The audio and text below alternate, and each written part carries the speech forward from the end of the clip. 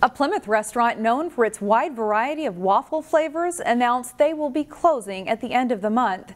Saturday, August 28th will be the last day of the Buzz Coffee and Café.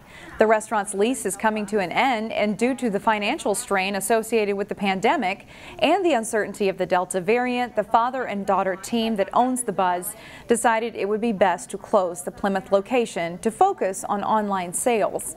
The Buzz opened 2 years ago and serves more than 100 flavors of waffles that are designed to stand out on social media platforms like Instagram. While the Plymouth location is closing, the restaurant's original location in Burnsville will remain open. Find more local news stories at ccxmedia.org and follow us on social media.